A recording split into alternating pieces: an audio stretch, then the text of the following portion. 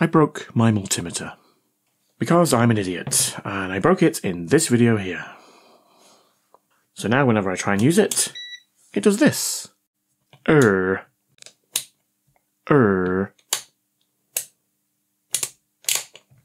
how are you going to fix a multimeter without a multimeter, I hear you ask? Well, somebody very kindly sent me this. And that somebody was Elias2K9.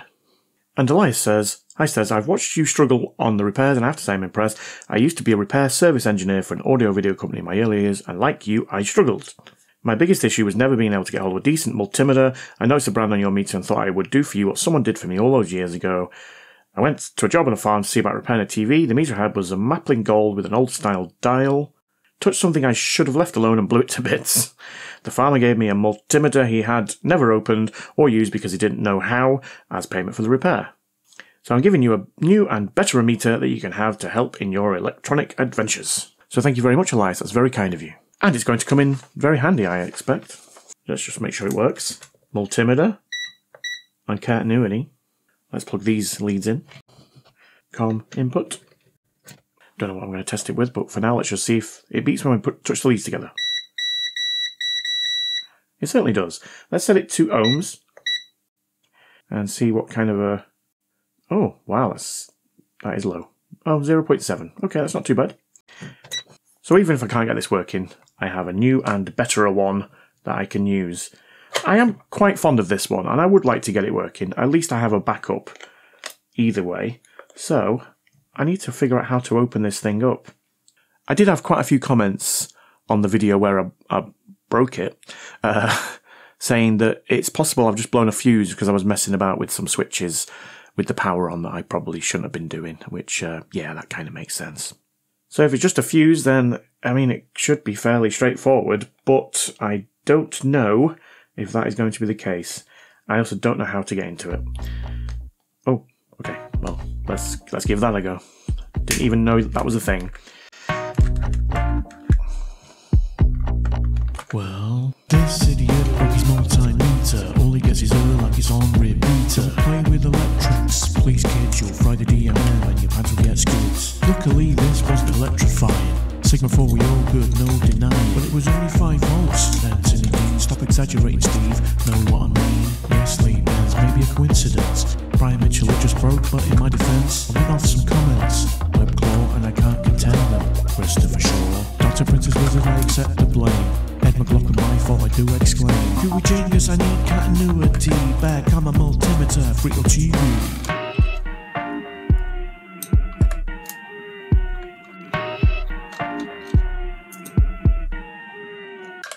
I'm with the HHG, Hammy Cheesy, Gary Ron, Mr. and B Money, Alex Margatroyd, J Fox Cutter, David Clark Adams, Sky Star Dreamer, Lindsay Hall, Inflame, Terry Putter, Mackie, Mr. and Keegan, Danny King, Demo BB, Chris Jenkins, Number Bird, Back to Scratch, Powerless 11, 9, Paddle Cake, Bosh. Peace. Right, so it is fairly straightforward inside. And if I need to get to the dials, then I would remove that, but I'm going to guess that I don't have to. I'm going to have either blown some part of this circuitry here, or maybe just one of those fuses. First thing I'm going to do though is check the voltage. I did replace the batteries because I thought that might have been the problem. So we'll just see if we've got 4.5 volts going to this board here. Multimeter 2 in... Oh, it's got a magnet on it. In voltage DC. Wow, that magnet's loud. Right. Dave, I need you. Thanks, Dave. Okay, let's see what voltage we have. Here and here. 5 volts, yeah, so those batteries are completely full and it is getting the voltage. Right, let's change this to... It's very loud. Continuity. Let's check this fuse. That fuse is okay. So, if it's not this fuse, then boy am I in trouble. Aha! Right, let's have a look at this fuse. Oh, it's not got anything written on it. How am I supposed to know what to replace it with? Or does it say it on the board? Let's zoom in. Right, it looks like it says F500 milliamp hours, 600 volts. Okay. I'm not going to have any of those, I doubt. I've got this box of fuses, but I don't know what they are. Right, so 0.5 amps, but it doesn't say the voltage, does it? How do I know what voltage they are? Yeah, I mean, I don't know. I mean, it's the right. It's a quick blow one. Let's try that. Oh. Oh. Wait, what? Ah, batteries have come out. No, it still says error. Still says error. So have I blown that straight away? No.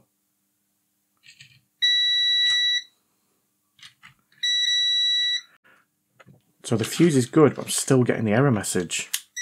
Oh no.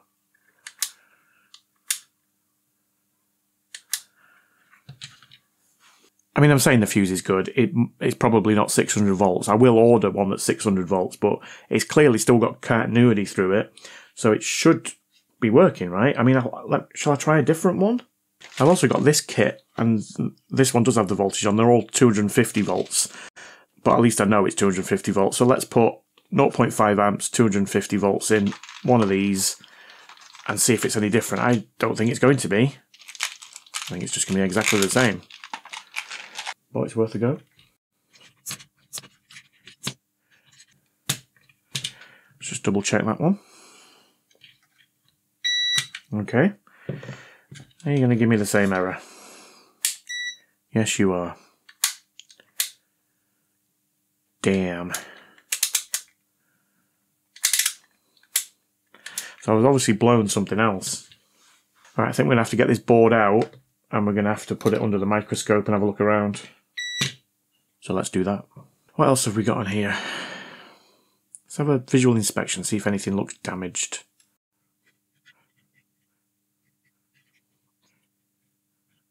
Oh look, Y1. It's our old friend. Could it be one of those? I mean, they look okay, they don't look damaged, do they? But I've had that before, where they don't look damaged, but they are. And then what have we got here? We've got some diodes. What is that? Nothing in particular. Alright, well, I'm not seeing anything that looks like it's exploded. Shall we check for shorts? Could it be a short, maybe? Or a continuity? No. Where else do we have capacitors? There's one over here somewhere, yep. Nope. I'll just quickly go around and check them.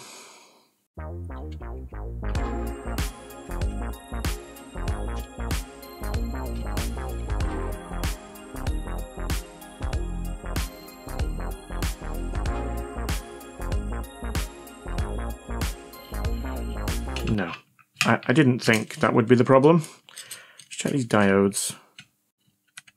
I mean, they're unlikely to be shorted, but we can check on diode mode if I can find it on this one. I mean, it might not work because it's in circuit, but let's check that. And we're getting a reading 1.17. Let's try it the other way. Oh well, okay, so that's probably okay. Let's try that one. Oh well. And 0.6, right, so they're giving me different readings.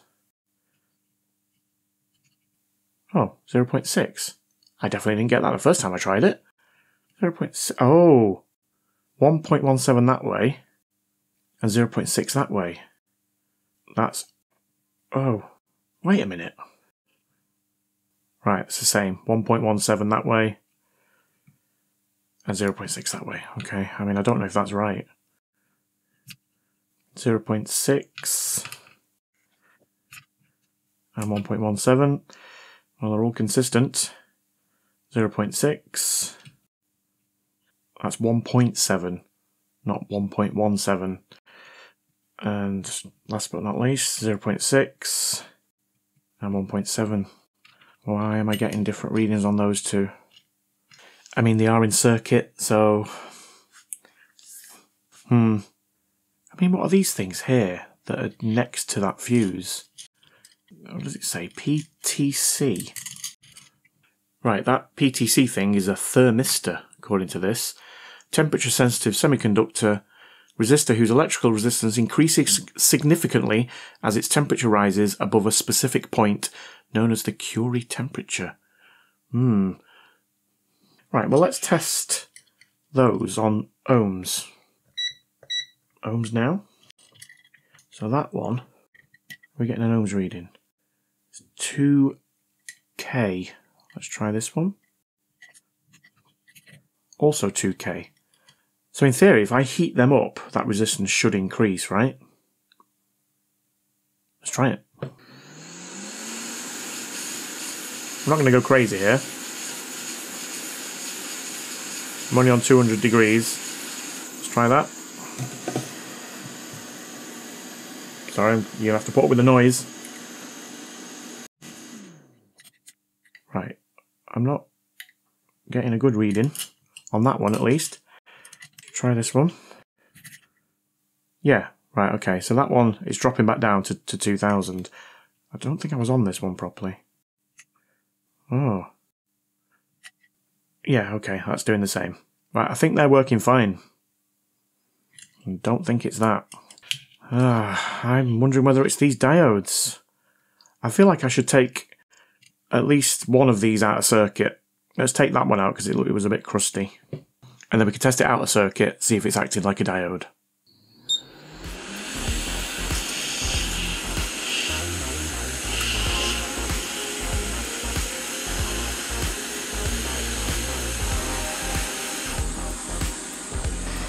Right, let's test.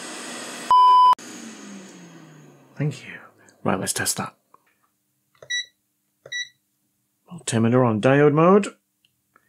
Right, 0.5 that way. And swap the leads.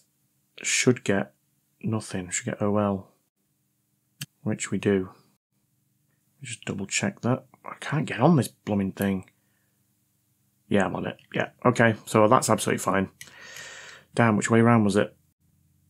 I think it was that way, right? Let's pop that back on before we lose it.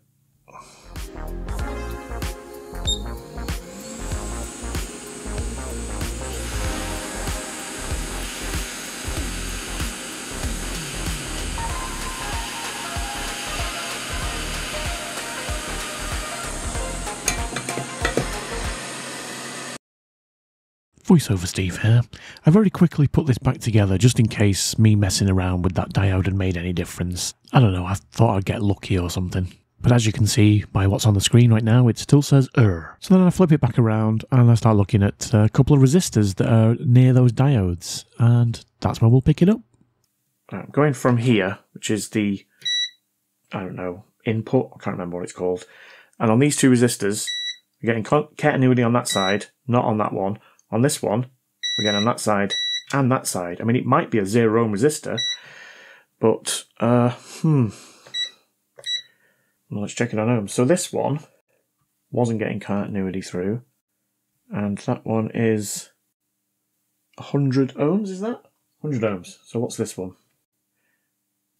2. I mean, it might be a 2 ohm resistor, but I don't know. I need to take it apart again. Let's just skip to the bit where it's under the microscope. Jump cut. I'm trying to use this colour band calculator thing, but this resistor here has definitely got a black stripe on, and no matter what I do, whether I do 4 or 5 band, black isn't an option for either end of it.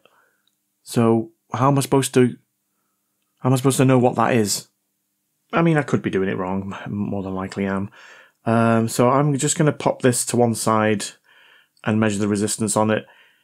I don't think that that's going to be a 2 ohm resistor. I mean, I could be completely wrong. It won't be the first time, and it won't be the last.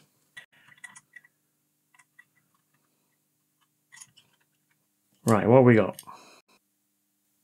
1.8 ohms.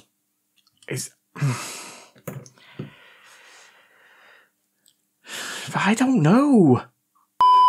Right, I've just googled it, and apparently that is I think it said it was a 1 ohm resistor, so I'm just going to put it back.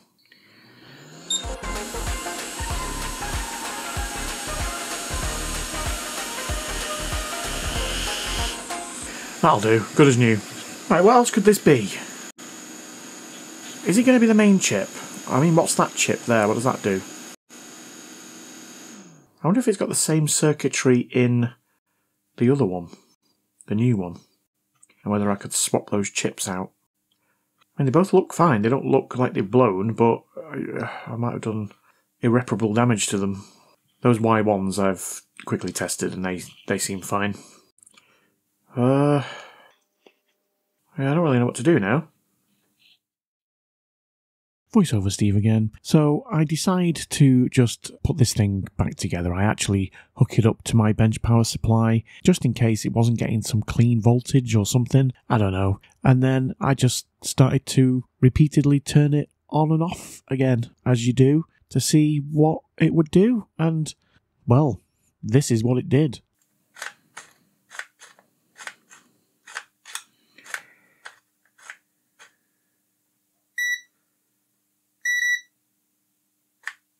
Right, did you see that?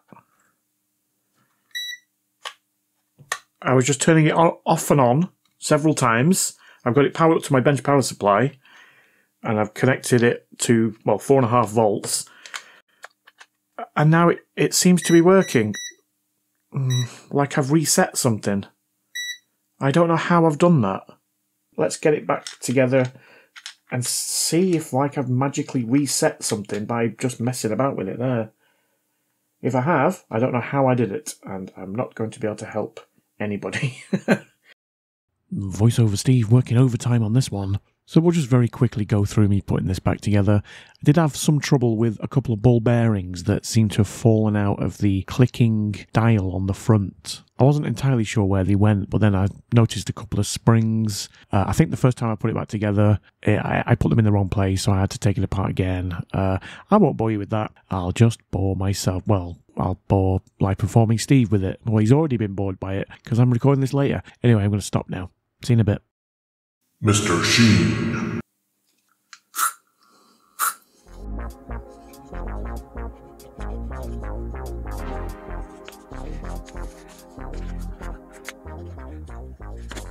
Right, let's test that. Take these leads out of here. Put them back in here. Come on. Get in there. Let's check continuity. Yep. So we should have continuity on this fuse. But not on this one, because this is the one that blew. Yes. Right. So this is yet again another example of where I fixed this and I have no idea how. Because after replacing the fuse, it still wasn't working. I took off a diode, I took off a resistor, I poked around a bit, I turned it off and on several times, and now it's working. Yeah. I mean, it might fail again, but beep. I will get the proper fuse for it, but I think that one's going to be absolutely fine for now. Maybe. Very pleased to have my multimeter back. Although, I think we can probably all agree on this one that it is very, very stupid, and yeah, I broke it, it's my fault, but it's still very, very stupid. For how many corners do I have to turn? How many times do I have to learn? All the love I have is in my mind. Well, I'm a lucky man with fire in my hand.